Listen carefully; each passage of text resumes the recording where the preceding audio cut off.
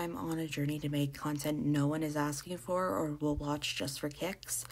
Because why am I talking about how K-pop songs take advantage of writing craft? That's something I can't tell you, but I'm here to tell you about telling as well as how and why K-pop songs do or do not utilize it effectively.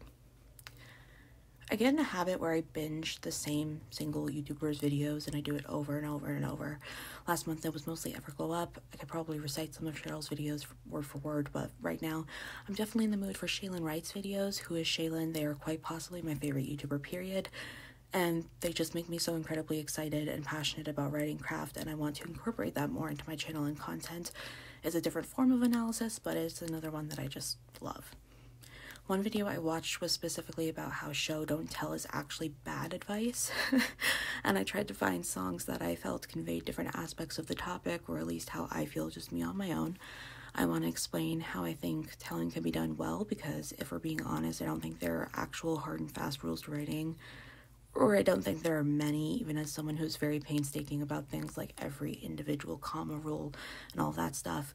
I think being good at writing is about knowing rules and breaking them effectively, but even then, that's a rule we can't always default to.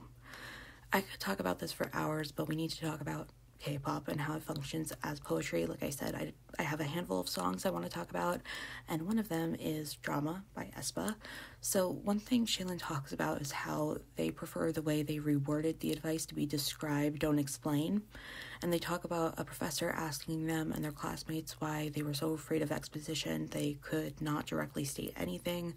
They wouldn't even have a character say, my dad works at a bakery. They would have to create a scene at the bakery to show the dad working there, creating something so unnecessary when it would be so easy and harmless to just be direct.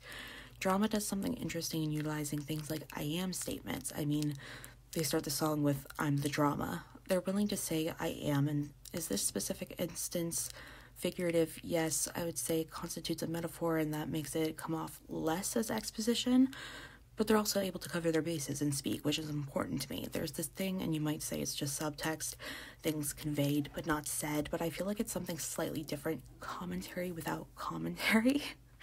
I don't like it that much a lot of the time, but what is it? I'm always confused when I think about how there are people who study art and will like write papers on it. To me, a picture of an apple is a picture of an apple. Maybe I can tell you if it's more realistic or cartoonish, but to me it's an apple. To others it says things about groups of people or time periods, and I simply don't understand that personally. I don't understand how that works. I need words, and if you're going to use words, you can't be too afraid of them to actually say anything.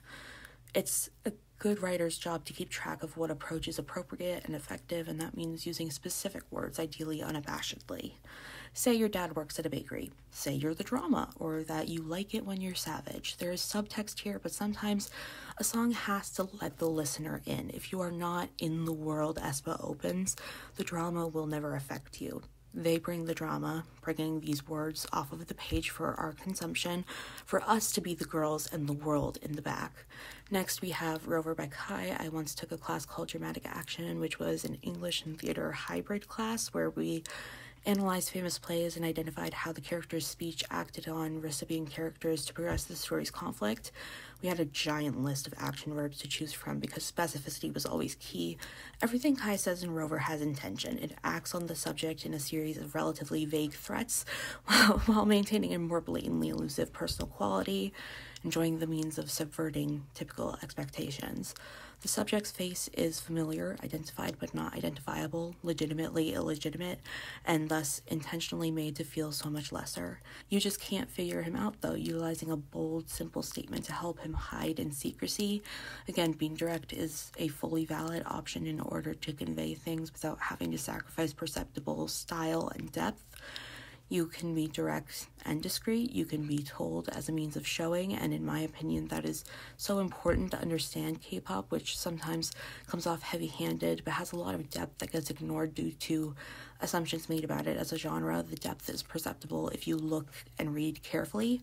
That all being said, writing is an art. I'm not saying it's impossible to write in an objective manner, or even that it's never favorable when writing in verse, but it's definitely harder in verse, and I honestly think it is usually more fun to toy with psychic distance experience than to discard that as a game at play entirely.